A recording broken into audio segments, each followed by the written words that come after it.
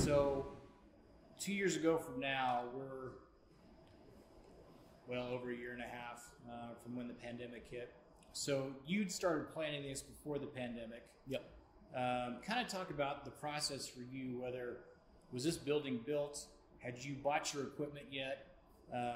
Did that halt your plans? Did it speed things up? What changes did you have to make?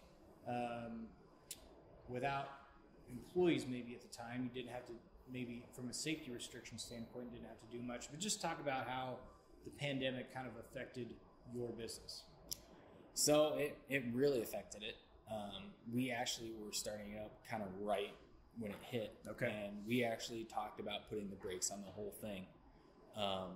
We sat down and we decided, if we're going to do it, let's do it.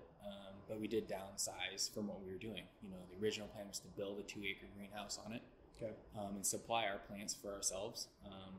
But it got to the point where, us included, we didn't want to put all of our eggs in one basket and invest money in something, and we didn't know what was going to happen in the world at that time. Right.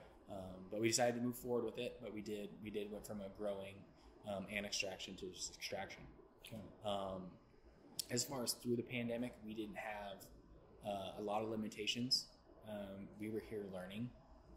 I guess the only COVID thing that really came up is the guys who came and helped us install our equipment from Canada actually ended up getting COVID. Oh. So our training went from, probably 8 to 10 days down to 2 or 3 days. Okay. So we did lots of WhatsApp and lots of texting and video calls, Google Meets and stuff like that, just to learn everything. But so much of this is trial and error, and our machines, there's none of like them in the entire world right now. So it was trial and error. There is smaller versions of them, but you never know what it's going to do until you get that piece of equipment and start working with it. But was that maybe a benefit in the long run that you had to trial and error things? Yes. I mean, it's definitely slowed us down a little bit, but this is the oldest way of doing it. It's just nobody has scaled it like we do it with the technology that we have. It's just figuring out how to get the most out of that hemp plant as possible. Sure.